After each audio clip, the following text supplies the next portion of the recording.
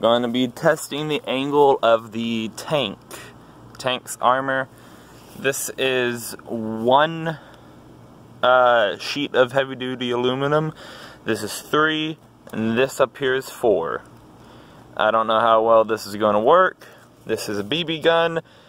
It's kind of old, so it might not be adequate for the test, but this is approximately 25 to 20 degree angle. This is approximately 10 degrees. This is approximately 20, I believe. So let's see how this works. I'm gonna stay about, say that's about a good 20 to 30 feet.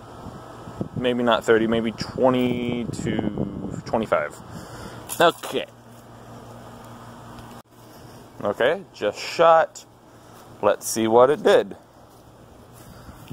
Alright, so I hit the 10 degree angle. It went through. Looks like it went all the way through. Yeah, it went all the way through. Alrighty. Oh god, that's bright. Now let's try to aim for that. Alrighty. Got 2 good solid hits. Let's see what it did. Oh dang. It actually bounced. This one hit a crease in the aluminum, which is why it dug in. But for proof of concept, it did work. Huh. For proof of concept, it did work. Look. It left a skid mark right here. Huh. So if that tape wouldn't have been there, it would have ricocheted. So by proof of concept, this does work. Huh. I'll be damned.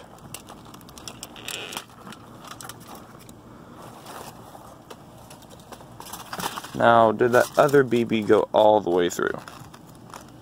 No, I don't think it did. It's still embedded in there, I think. Or it bounced off. Huh. So proof of concept, it does work. This will... That went straight through that. That's no surprise, because that's extremely... That would be extremely thin armor plating. So, need to think about the redesign on the tank. Right here, it's going to need to be thicker than up here, because up here it's such an extreme angle that even if it did hit right here, it would instantly bounce. But that's cool. Proof of concept armor did work. Huh. Further analysis of this shot, it got embedded into the cardboard. Right here is where it is. That's where the BB is. Let me see if I can dig it out. Alright.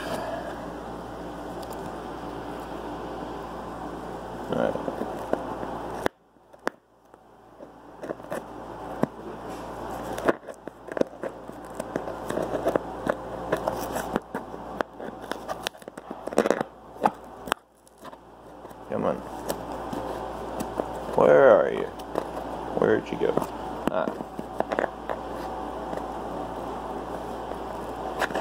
Come on. Come on out. Don't be shy. Haha. See? Proof of concept design actually worked. Holy shit, I was not expecting that. Dang.